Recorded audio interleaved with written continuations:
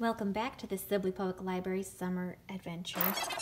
We're going to take a look at the final section of our exposition in our Summer Adventure Journal, and that is about our secondary character.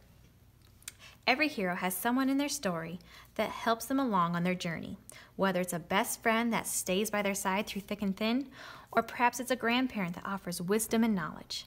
Secondary characters play an important role in the story as they provide additional background information and help the main character prepare for the final conflict. Take the quiz on the next page to determine what type of secondary character needs to be added to your story. Now, I love taking quizzes, so I included this one to find out what our secondary character should be in our story. So you're going to select your favorite answers from the 3 choices offered. So number 1, you're going to select your favorite storm. Is it a tornado, a thunderstorm, or a blizzard? Number 2, you'll select your favorite time of day. Is it morning, noon, or night? Number 3 is your favorite color out of purple, green, and orange. Number 4 is, in the classic game Rock, Paper, Scissors, rock, paper, or scissors. Number 5 is your favorite snack. Is it cookies, ice cream, or chips? Number 6, you'll select a favorite hobby. Is it art, sports, or music?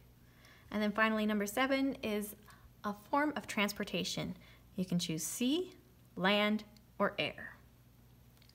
Once you have your choices, we're going to record your answers down here.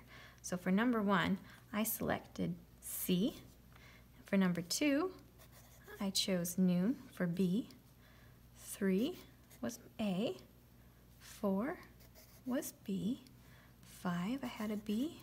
6, I had a C. And 7, I also had an A. Now you'll put your answers there and you'll count up which letter you have the most of.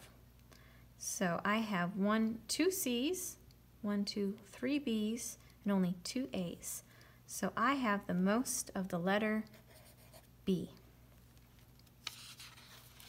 On the next page, you'll see if you answered mostly A's, your secondary character should take the form of a mentor. Your hero needs extra guidance. They need someone that they can look up to for advice or help train them for their journey. If you answered mostly B's, like I just did, your secondary character should take the form of a loyal pet.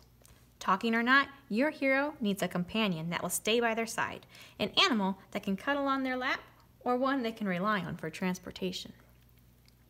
Or if you answered mostly C's, your secondary character should take the form of a sidekick. What is better than a best friend? That is what your hero needs most, a sidekick to whom they can confide in and trust to have their back when things get a little intense. So take a moment to think about your type of secondary character, and then you need to give them a ballad-worthy name. So if someone were to write a song about them and their heroic deeds, what name would that song be singing? That's the type of name you should give your secondary character here. And once you have that, ta-da! Congratulations!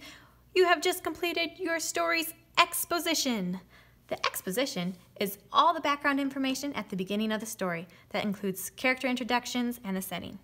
Now, get ready for the rising action. You can pick up these pages at the library starting on Monday.